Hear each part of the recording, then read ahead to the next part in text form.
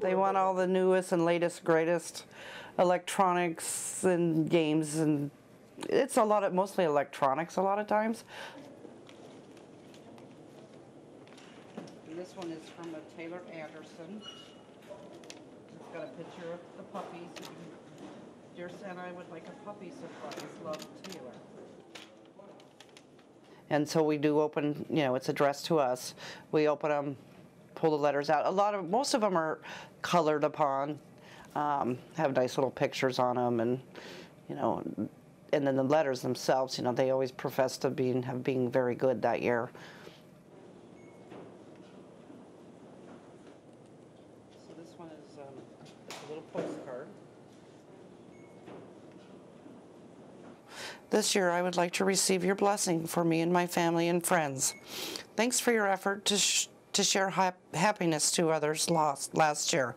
Please give my love to Miss Claus and reindeer, especially Rudolph. Sincerely, Mankey.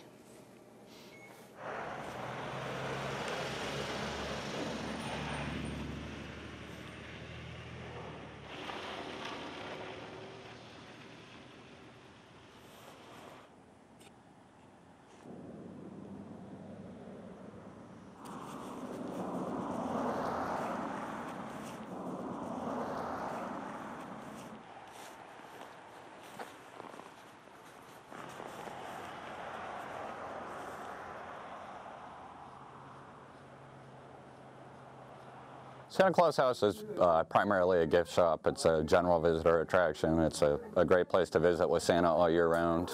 We've got reindeer, we've got the world's largest Santa, a lot of different, you know, fun elements and things like that that people can come visit other than just the shopping. Can I have one more hug?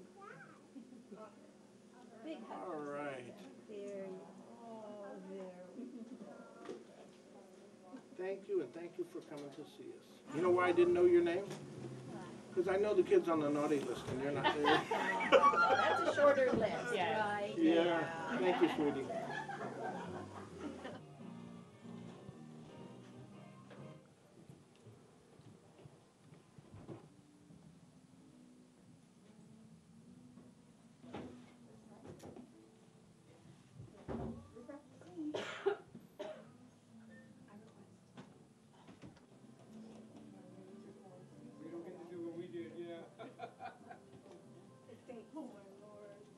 I took my first picture with Santa.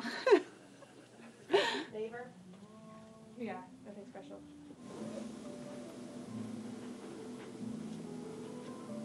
I'm coming with friends from work, and we want to see the Northern Lights, hopefully tonight, and Santa Claus. Who doesn't want to meet Santa?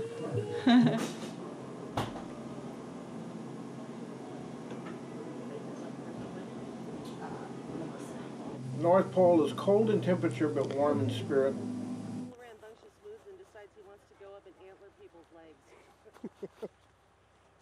He came right up behind her and just goosed her right in the butt. She was like, ah! Can't you put some?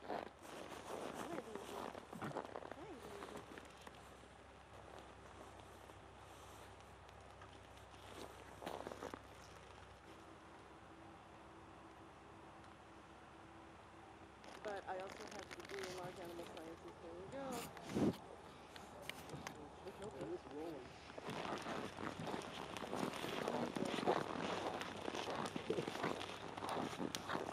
See, that's how that mess started yesterday, huh?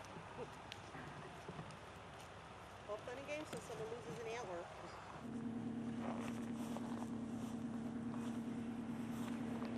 I'm really Santa, that's my legal name. I do live in North Pole, Alaska.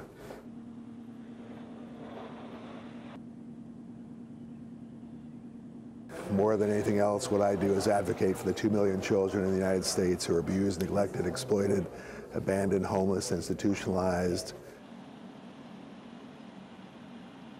And because of my child advocacy, I sort of have a general aversion to the crass, commercial, secular spectacle that Christmas has become.